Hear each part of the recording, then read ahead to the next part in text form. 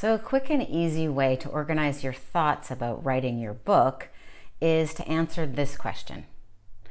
What question does your book answer for the reader? Once you get clear on who your reader is and what is the question that they have in their mind that your book answers, it helps you so much decide which stories go in this book and which do not. You have your whole life experience to draw on. You probably have multiple books within you, but each book should serve just one ideal reader and should answer one question. Now, there might be multiple layers to the answer, but that will really help you see what belongs in your book and what doesn't belong in your book. The mistake a lot of first-time writers make when they write their book is they attempt to write their autobiography and share all of the stories of their life. And that will take you forever because you have a long life and you keep living it as you're writing, so you never get done. But the value of framing your book as a question, it just helps really isolate which stories belong and which stories do not belong. You know, my background's in film and television. It's all in the editing. So you can take your stories, your life, your thoughts, your research, and you can edit them different ways. So here's some examples. My most recent book, Thought Leader Launch, 7 Ways to Make 7 Figures with Your $1 Million Message. It answers the question, what is a thought leader? How do thought leaders actually make money? Do they make money from their books, or are books just a lead magnet? What's the difference between self-publishing and general publishing? Can you give me some examples of thought leaders who've been successful? And what are the 7 models that have generated millions of dollars for many thought leaders? And how could I do it as well? So that's a lot of words, but basically it answers the question, you know, should you write a book? As you should, especially if you become a media savvy author, speaker, entrepreneur, which is why it's got a microphone as well as a pen. So that's what, to me, the difference between an author and a thought leader is the thought leaders talking about their ideas. Okay, so that answers that question. Here is my first published book, From Heartbreak to Happiness, An Intimate Diary of Healing. It answers the question, you know, what is the process of grief actually feel like for the person experiencing it? So it's a diary of healing, and it reveals, you know, me going from heartbreak to happiness, and if I can do it, you can too. So it answers the question for the reader who wants to know if they should just shoot themselves now to get it over with, or what is the process of grief? What is it like for a human being? Not, you know, 5 steps to this or 7 steps to that. Another book which I don't have on my shelf right now, Grief Relief in 30 Minutes, answers the question, how? Like, how do I go from heartbreak to happiness?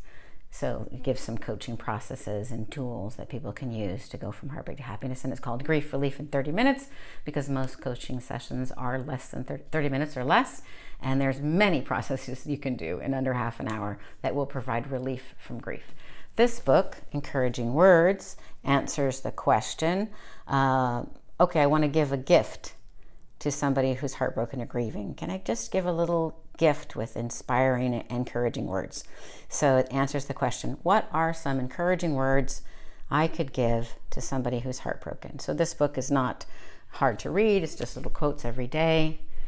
So here's one example from A Course in Miracles. Love holds no grievances. My grievances hide the light of the world in me. I am entitled to miracles. Let miracles replace all grievances. Or on the other side of the same page, 119, Elizabeth Kubler-Ross said, live so that you don't look back and regret that you've wasted your life. Live honestly and fully. Live. Okay, so basically, you know, people were really liking my diary, but they thought maybe that was too raw to give somebody who was grieving. So that book answered that request. Here's some other examples. Here's a book that I created for my clients, doctors Jennifer and Janice Stone, 7 Keys to a Healthy Smile After 40. So obviously it answers the question, how do I have a healthy smile after 40, right? And that was an ideal position for them because they wanted to attract more patients, over 40 because they're dentists, and patients over 40 invest a lot in their teeth, and instead of just spending $100 or so on a cleaning, they can spend, you know, $5,000 to $10,000 getting crowns and getting their teeth all fixed up. So that answers the question and was strategic. Here's some books. This one's not written by me. Robert Cialdini wrote Influence, which is one of the most amazing books on marketing. Highly recommended it. I highly recommend it. And that other book talks about ways of influence, because he was tired of buying Girl Guide cookies that he didn't want because he was very easy to influence. This follow-up book, Persuasion, I really like as well, also by Robert Cialdini. And it basically answers the question, are there ways to persuade or influence a buyer or tip a meeting before the meeting even starts? So persuasion. And that's what your book does.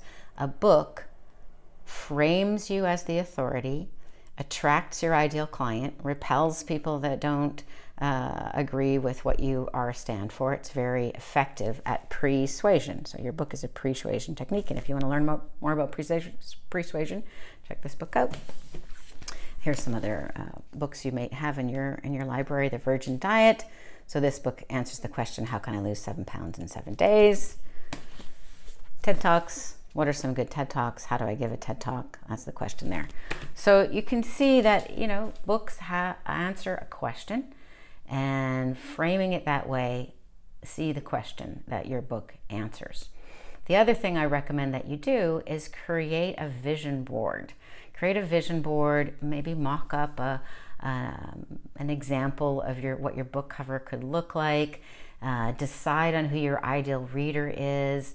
Choose an image to represent him or her. Maybe you have a secondary reader as well, but put it on a vision board, and so that all your writing is for that one person.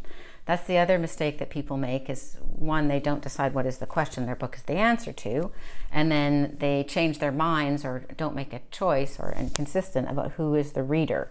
And therefore, from day to day or week to week, their language changes from, you know, being friendly and open and something that a grade 8 could understand, to being all academic with footnotes and very, you know, pompous on another day. So decide very clearly who your ideal reader is. And again, that will help you filter what belongs in your book and what does not. So for this book, My Diary of Healing from Heartbreak to Happiness, I decided that my filter was to just imagine that my best friend, husband, just died, and that the only gift I could give her was this book, because apparently I was going to, you know, die the next day. And that this was something for my very best friend, and I really wanted to console her and ease her journey.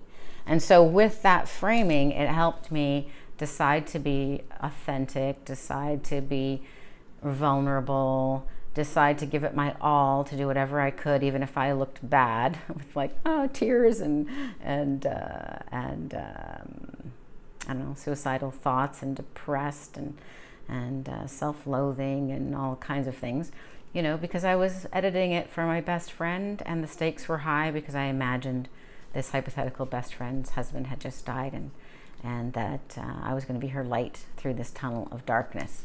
So that's how I edited it. And then, you know, my background's in film and television, so movies are typically in 5 acts, and there's 5 chapters here.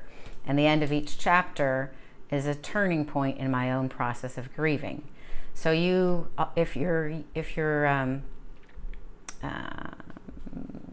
drawing from your own life experience to create your book, you don't have to do your entire autobiography from beginning to end, giving everything equal focus. Instead, you want to filter it through what's the question that your book is the answer to, and then look for turning points in your own life. In this case, from Heartbreak to Happiness, I looked for turning points in grief, turning points where I made a quantum leap forward in clarity or happiness or peace of mind, you know, life-changing dreams and things like that.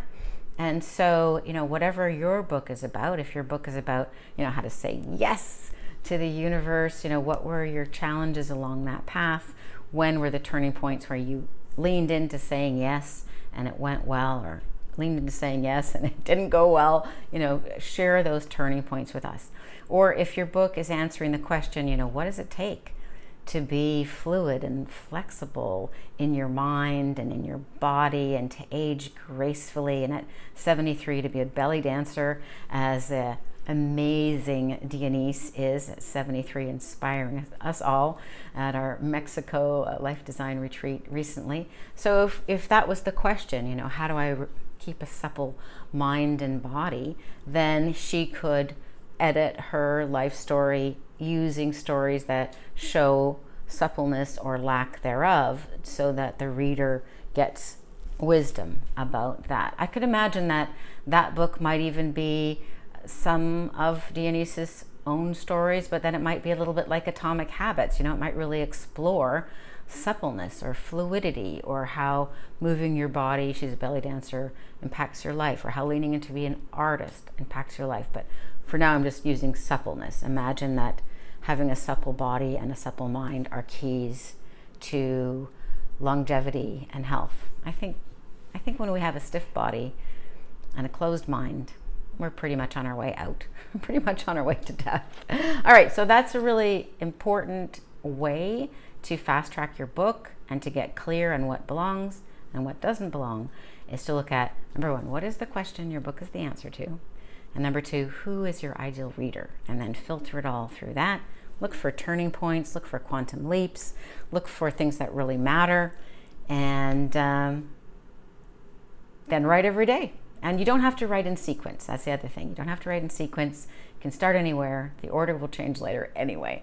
So what's the question your book is the answer to? I'm Aurora Winter. Good luck writing your book. Bye for now.